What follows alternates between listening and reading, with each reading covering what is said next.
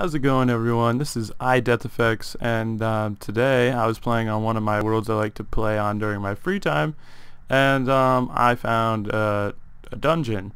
Well, as you guys probably tell from the title, I found a double mob spawner. Now, I didn't know these existed, but this is just crazy. Like, I can't even believe this because usually, you only ever see one, so like seeing two right next to each other, like literally between one wall, is just insane.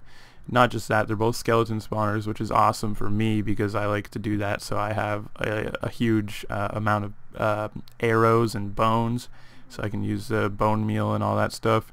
And yeah, so I'm definitely going to take advantage of this and make a XP farm slash bone farm slash arrow farm, and this is going to be pretty sweet.